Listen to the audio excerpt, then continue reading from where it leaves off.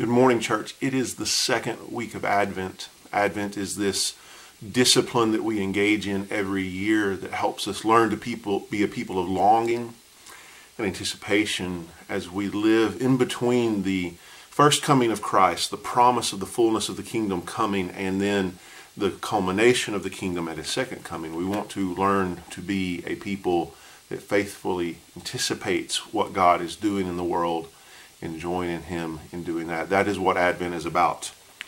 And so our text this second week of Advent comes from the Old Testament, as Advent texts often do, because this is ultimately a telling of the story of Jesus' life, and we are telling that part of the story before he comes. The Israelites, like we are to do, were waiting for God to keep his promises, living in between the promise of the Messiah and the coming of the Messiah. So Isaiah 64 is our text for this week. Let me just read it real quick. If you only would tear open the heavens and come down, mountains would quake before you like fire, igniting brushwood or making water boil. If you would make your name known to your enemies, the nations would tremble in your presence. When you accomplished wonders beyond all our expectations, when you came down, mountains quaked before you. From ancient times, no one has heard, no ear has perceived, no eye has seen any God but you, who acts on behalf of those who wait for him. You look after those who gladly do right. They will praise you for your ways. But you were angry when we sinned. You hid yourself when we did wrong. We have all become like the unclean. All our righteous deeds are like dirty rags. All of us wither like a leaf. Our sins, like the wind, carry us away. No one calls on your name. No one bothers to hold on to you, for you have hidden yourself from us, and we have handed us over to our sin. But now, Lord, you are our Father. We are the clay and you are our potter. All of us are the work of your hand. So don't rage so fiercely, Lord. Don't hold our sins against us forever, but gaze now on your people, all of us. This text, which is admittedly, self-evidently on the face about waiting for God in the midst of the darkness, there are two things that we want to pay attention to for just a few minutes this morning. Two things that are important for us in this season of Advent. And the first is, when you read this text in the broader context of what Isaiah is doing, you notice certain dynamics coming out and playing that seem very familiar to our age, and I would argue are actually very familiar to the way just the world works in general. In the broader context of what Isaiah is doing, Isaiah 64 comes in the midst of this cycle of great visions of future hope and glory and great moments of lament. And so, for instance, you go back to Isaiah chapter 61, or even the end of chapter 60, but really picking up steam in 61. This is that text that Jesus loves so much that he quotes from in Luke chapter 4 in the temple, or the synagogue rather, in Nazareth. This is the text that seems to be at play behind the Beatitudes.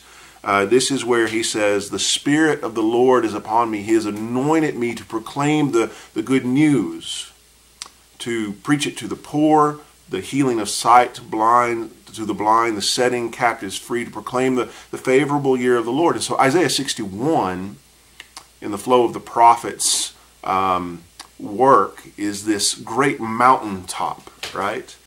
Where he looks forward to the day. He's telling stories about the day when God will come and do what he has promised to do. God will make things right. Righteousness will overtake unrighteousness. Justice will overcome injustice.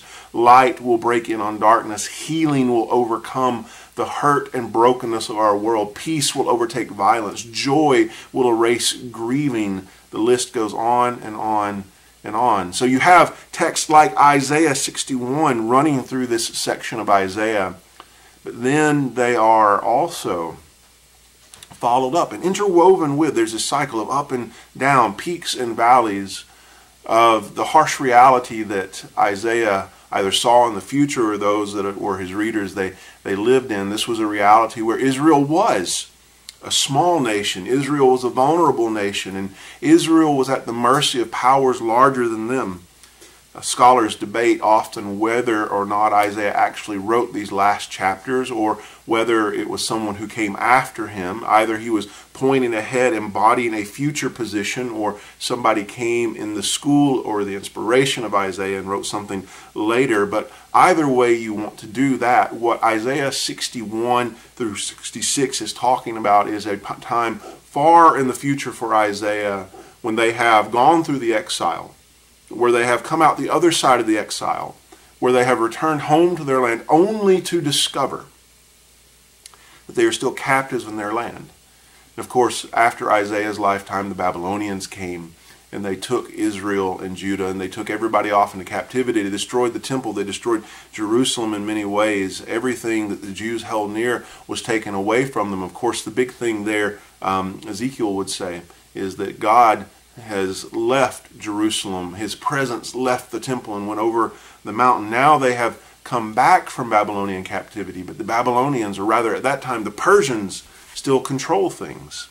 And after the Persians, the Greeks controlled things, and the Greeks broke down into a variety of empires, and they passed from Syrian control into Egyptian control, and then of course by the time of Jesus the Romans controlled things. So even though their exile in one sense had ended, even though they had in one sense returned home, they still lived in the midst of this darkness. And Isaiah is speaking to that time, looking forward to that situation where there is great hope, because God is making these promises of all of these things that he will do, of setting things right, of making the world into what it was supposed to be instead of what it is. But even as they look forward to those times, they still live in the midst of that darkness, where they're prisoners in their own land, where they're in their own homes, but their own homes are not really theirs, where they're at the mercy of others in the situation that they have brought about because of their sinfulness. And so Isaiah 64 comes out of one of those valleys, one of those lows at the end of Isaiah 63. And he asks the question, why don't you just rip the skies open? And I love the imagery he uses there. Lord, if you would only just rip the skies open and descend into this realm where we can see and taste and touch and smell and hear and take care of your enemies, what a great thing it would be. And God, we know you can do this. We've seen you do it before. He harkens back to those great moments of deliverance in times past. Perhaps the Exodus is in view, where God entered into the darkness, responding to the cry of those who were being oppressed in that darkness and bringing liberation to them. God, will you not act this way again? And in many ways, Isaiah 64 is a natural continuation of what we were talking about last week. Last week, you'll recollect, we were in Job chapter 17, and Job is this unrelentingly dark text where he cries out at the end, where is my hope? Who has seen my hope? But the text cannot give us an answer about his hope. And we talked about how sometimes in our broken world, Advent teaches us through texts like this, these texts like Job 17, give us permission to simply acknowledge the brokenness of the world. Simply say things are bad. Things are not the way they're supposed to be. This is a less than ideal situation. And we don't have to rush in with easy answers or tired sentiments or say this too shall pass or don't worry, God has a plan. Sometimes when people are in the midst of the darkest parts of their life, we can just kind of sit with them. Embody the presence of God with them there in the darkness. But one of the things that the darkness teaches us as we sit in it is it teaches us to long and to anticipate something more. It creates in us this sense that there's got to be something more to the world than this. Surely it's not supposed to be like this. Surely this isn't all there is. And so we begin to wonder. We begin to develop an imagination if we will let the darkness work on us in this way. And in this sense, the darkness is still a sign of the presence of God. We let the darkness begin to work on us in this way. What would it be like if the world isn't like it is? And that's just the way the world works. But what would it be like if the world is as it should be? Because that's what Isaiah is calling for in Isaiah chapter 64. In the darkness that Isaiah's folk were so familiar with, in the darkness that Job was so familiar with, what they learned to do out of the darkness, acknowledging the darkness, which is one of the great Christian moves. We acknowledge that the world is broken. We acknowledge that there are scary things. We acknowledge that things aren't the way they're supposed to be. We then learn to say, but there could be, but there should be more. And so Isaiah cries out to the Lord, Lord, if you would just tear the heavens open, you could come down and you could make things right.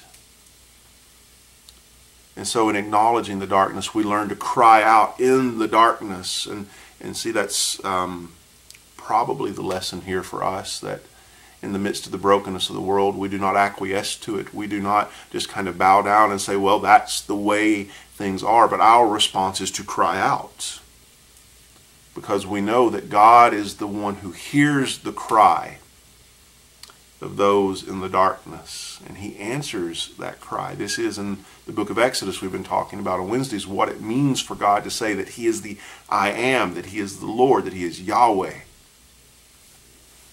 And so we learn to cry out against it. And it's interesting that the New Testament, Jesus particularly, gives us a couple of tools here that are really handy to have around. Both of these tools, by the way, fall within the Lord's Prayer. The first is that line near the front, our Father who art in heaven, hallowed be thy name. That is, that at the beginning of the Lord's Prayer, whenever we say that, and I hope that you're saying it seriously and reflectively on a regular basis, we invoke the holiness of God. The holiness of God is not some esoteric, mysterious sort of thing, but the holiness of God is a way of talking about how God is different. And one of the primary ways that we talk about God being different is how he is different from all of the other gods in the world. He is the God over the way things should be, not the way things are. So we ask God, when we pray the Lord's Prayer, seriously and reflectively, to come into the world and to act as the God who is bringing about things as they should be. Oftentimes when I'm praying the Lord's Prayer and I take time to reflect on that line, our Father who art in heaven, hallowed be thy name, I take time to ask God to demonstrate his holiness, to embody his holiness, to let his holiness loose in the world as he has done in the past, as he did in the Exodus, bringing his children out of slavery, bringing them to freedom and liberation in a better way of life. As he did in Jesus, that was a demonstration of God's holiness. His name was hallowed in the life and the death and the resurrection of Jesus. God, as you acted in Egypt, God, as you acted on Calvary, act in our world today, because it is a broken place. And we need more. We long for more. And then second, you might take pause at that line just after that. Our Father who art in heaven, hallowed be your name. Your kingdom come. Your will be done on earth as it is in heaven. Just take 5 minutes one day. And you and God, in the midst of the prayer, take time to ponder exactly what it would look like for his will to be done on earth as it is in heaven.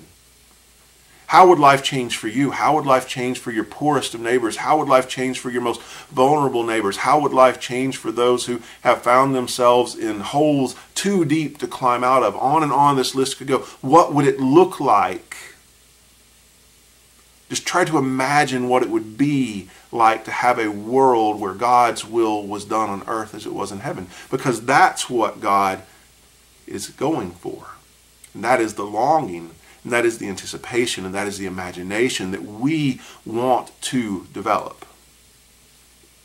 And so we join with Isaiah in the midst of the darkness, not just giving into the darkness, not giving up as people who have no hope, but saying rather, God, why don't you just tear the skies open? Why don't you just come down and make things right? Because in Christ, that is what God is doing. And I've only got about 5 minutes left, but let me add another point in here just real quick for you to consider. And that is that in developing this longing, there's a second thing that comes along with it that Isaiah 64 points out well. As we develop this longing, there's got to be something more. There's got to be something different. There's got to be something better. There's got to be a way the world ought to be. And amidst all of this, the way the world is, sometimes, oftentimes, perhaps all the time, we will discover in the midst of that brokenness that we are a part of it. Certainly that was the case in Isaiah 64 as Isaiah was reflecting on the life of his people. God, we wish that you would come make things right, but we recognize that as we cry for the end of the brokenness, that we are a part of the brokenness. We are a part of what is wrong with the world. So Lord, have mercy on us. That is to say that as we learn to develop this anticipation and this longing, it is always a call for humility. It is always a call for repentance. It is always a call to lay down those things in our lives that pull us further away from God and to go closer to God. It might be our political or our economic allegiances. It might be our religious traditions. It might be some personal struggle. It might be some beef that you have with your neighbor. It might be any number of things if we wanted to get into particulars, but then we'll go from preaching to meddling. We don't want to do that. You know you. But as we call for God to bring his will on earth as it is in heaven, it comes with the obligation to live God's will in our lives as it is in heaven. And so there is in this a call to repentance, something that I think the church does not talk enough about.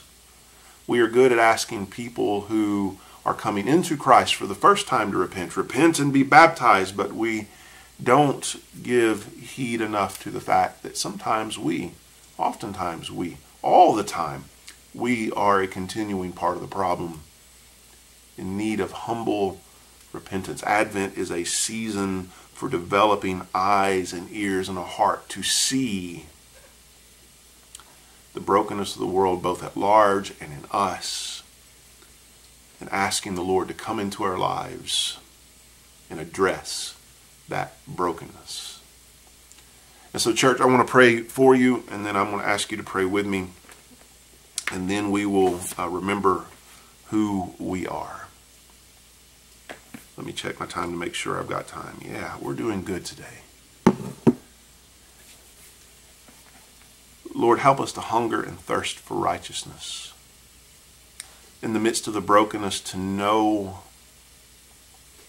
that there is more, that you are creating more. Help us to long for that, to anticipate that, to look forward to the day when you will rip the skies apart. You will descend and you will make things finally and fully and completely right. And Lord, give us hearts that respond to that in faithfulness and hope, casting aside whatever it is that keeps us from you. And we come and we pray to you today. Our Father who art in heaven, hallowed be your name. Your kingdom come. Your will be done on earth as it is in heaven. Give us this day our daily bread. Forgive our debts as we've forgiven our debtors. Lead us not into temptation, but deliver us from the evil one. For yours is the kingdom and the power and the glory, now and forever. Amen. We shall love the Lord our God with all of our heart, with all our soul, with all our mind, and with all our strength. This is the first and greatest commandment. A second commandment is like it. We shall love our neighbor as ourselves. All of the law and the prophets hang on these two commands. We love because God first loved us. Anyone who says they love God but hates their brother or sister is a liar. How are you going to love God whom you have never seen if you don't love your brother or sister who is right in front of you? So this is the command we have from him. Those who love God must also love their brother and sister. Church, we miss you. We are glad that we can keep one another and our neighbors safe, but we do miss you way over here. We can't wait to see you again. In the meantime, we love you. We're pulling for you. We're praying for you. Go be like Jesus. Have a great week.